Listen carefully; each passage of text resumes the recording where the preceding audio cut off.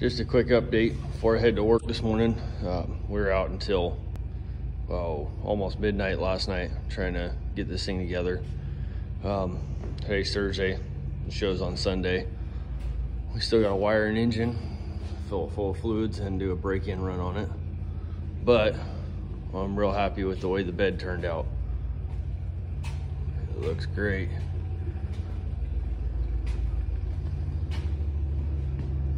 Man, it turned out nice. We're not gonna have a tailgate and side steps. We cut it close on time. Les Reynolds had some family emergencies, had to finish the bed out as quick as possible and skip town, so he's not gonna make it to the show. But for a last minute job and running short on time, he did a great job. It looks phenomenal. We will get back at it tomorrow or Saturday and go from there. Dream Fab Customs, baby. That's who we are.